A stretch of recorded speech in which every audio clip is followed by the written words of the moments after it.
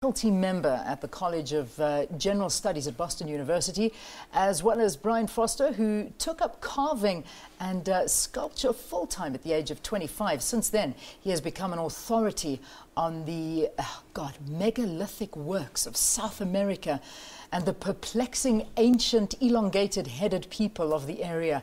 Goodness gracious me, guys. We need some explanations going on here. How are you doing? Welcome to Morning Live. Thank you very much. All right, this is interesting. First and foremost, we have to talk about this that's on the table at the moment. What have you got with you? These are exact copies of elongated skulls from the area called Paracas in Peru, which is on the coast. And this culture died out 2,000 years ago, and no serious academic study has been done of them since about the 1930s. Sure. So this is something that you work on. These have been redone to understand them. So these are human skulls? They are. Goodness me. So this is just showing the evolution of man? True. Yeah.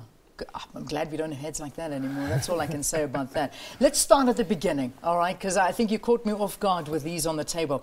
What is the SCA Conference all about? What do you get out of it? What it is looking at the origins of civilization, the origins of humanity, what it really means to be a civilized person, where did our culture begin? And what we're finding is that civilization began at a much earlier stage than archaeologists and historians. I'm an academic that my academic colleagues assumed initially.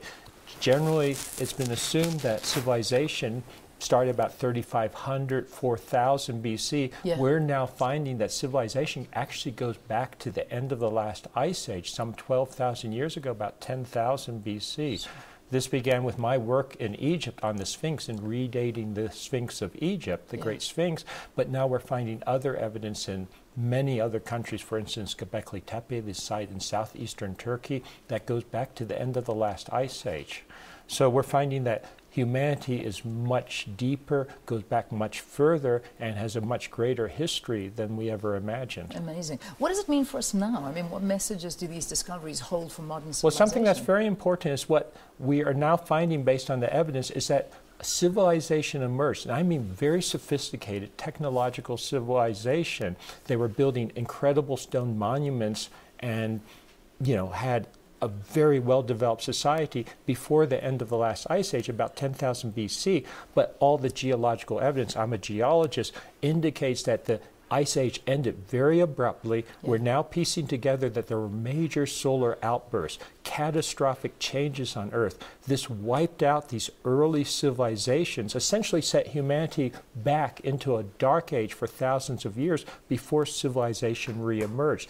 And I don't want to be a scaremonger, but we are now finding that this could happen again. A truism of geology is if it happened in the past, it could happen again in the future. And there's been a lot of astrophysical studies now of the sun and solar activity, and the sun is starting to ramp up. It's starting to go into apparently a period of volatility when we could have something occur again, basically solar outbursts that wiped out this previous round of civilization. We had better prepare for the future. So for me, it's not just voyeuristic. It's not just a matter of looking at past civilizations saying, oh, that's very interesting. I think there are real lessons to be learned as we go into the future. That's amazing. I mean, so that's at the crux of all of this, is that we need to know what happened back then so that we can try and avoid it happening in the future again. Because it's sort of one of these cliches that history repeats itself if we don't make preparations, if we don't learn from history. Wow.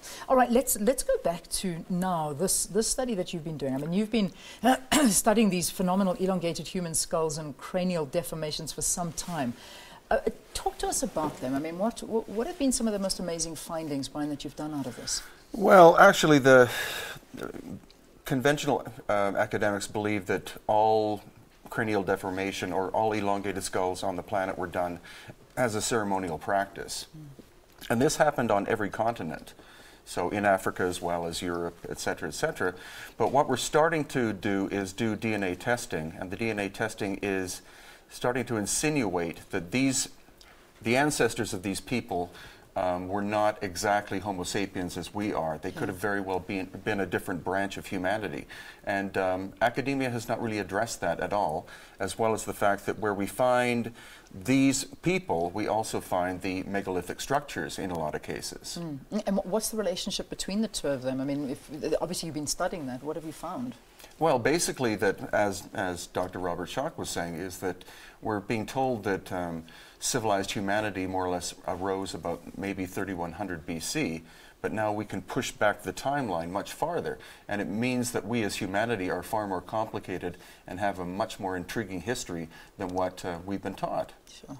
When you come here to South Africa, I mean, when we talk about the cradle of humankind and the hominids that have been found there, yes. I mean, let's talk about that and put that into the picture for us. Oh yeah, I think this is a very important point of origins for humanity as a whole, and what we're finding is that humanity is much more diverse than we previously realized.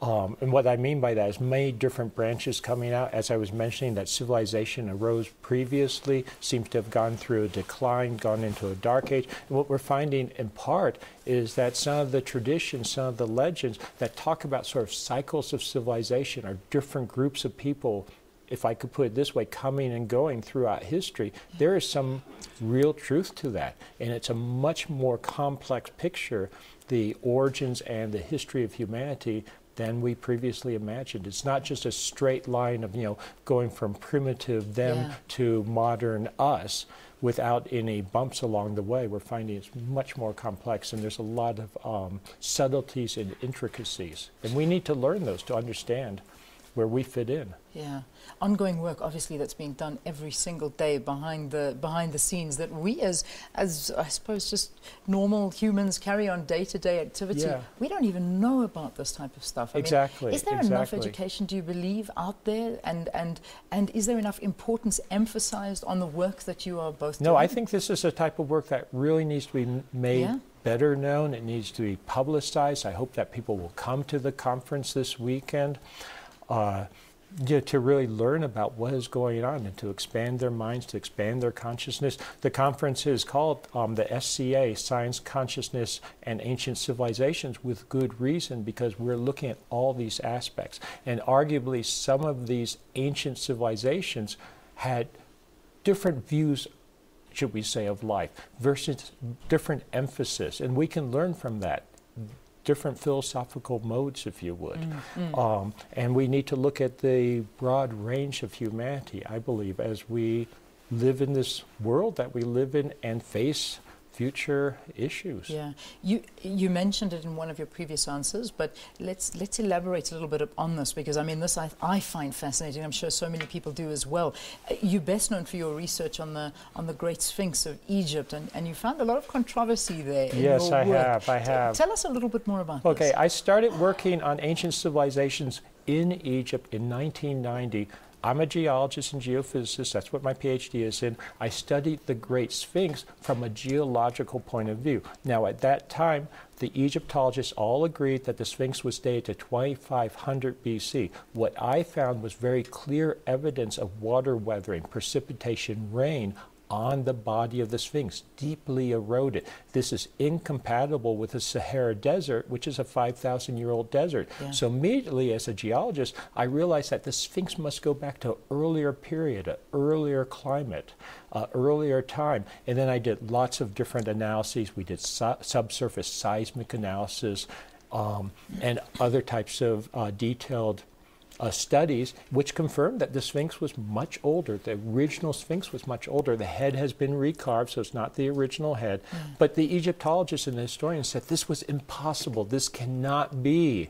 And they said there must be another civilization. There must be other evidence. So several years went by. In fact, a number of years went by. But now in southeastern Turkey, just north of the Syrian border, there's this fantastic site known as Göbekli Tepe that's being excavated by the German Archaeological Institute. It dates back to 10,000 BC, the same time period I was talking about. End of the last ice age. And so this is incredibly exciting that you have this, as I said before, earlier cycle of civilization, but again, I want to emphasize this, they were wiped out essentially. Wow.